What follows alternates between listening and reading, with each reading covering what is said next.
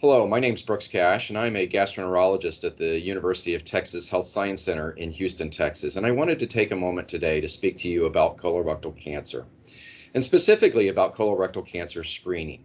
Now, colorectal cancer is an important disease throughout the world. In the United States, it's the second leading cause of cancer-related deaths. And throughout the world, it affects a large proportion of populations in terms of the development of cancer and cancer-related deaths. So it's very important to screen for this condition. Now, when we discuss screening for a disease, that means that we go looking for the disease in the absence of signs or symptoms of the disease. And colon cancer is one of those diseases that often does not present with signs or symptoms. So it's important to go looking for that even if patients don't have symptoms. Now, there are a number of different ways that we can screen for colorectal cancer, and it is recommended that we start screening average risk men and women at age 45.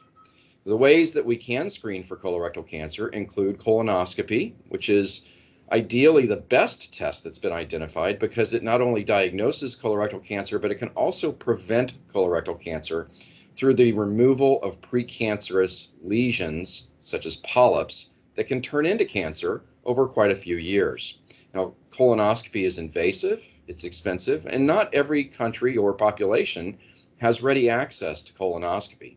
So there are other alternatives to screen for colorectal cancer that are recommended in national and international guidelines and serve as the backbone for many national screening programs. And these would include testing the stool for blood, and this is done through what's called a fecal occult blood test or a fecal immunochemical test.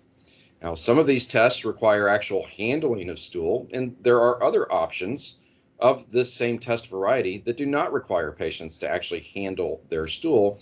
And these are designed to detect hidden blood in the stool that may be indicative of a colorectal cancer or perhaps even a precursor lesion. Or another test that can be done, which is another stool test that tests not only for blood in the stool, but also for DNA abnormalities that are shed from cells that line the colon. And sometimes we can find abnormal DNA that correlates with either colorectal cancer or colorectal polyps or precursor lesions. So this is another option for patients, but of course does require patients to collect their stool and send that stool into a reference laboratory.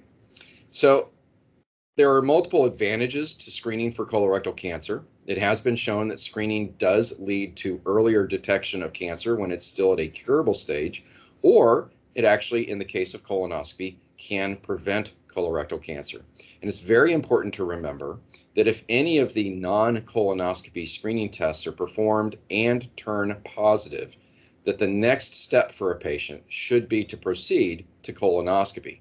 So any positive non-colonoscopy test requires a follow-up colonoscopy to determine why that test was positive. So I hope this was helpful information. I encourage you to get screened for colorectal cancer. It's a very important thing to do. And through increasing colorectal cancer awareness and screening awareness, we can make an impact on this terrible disease.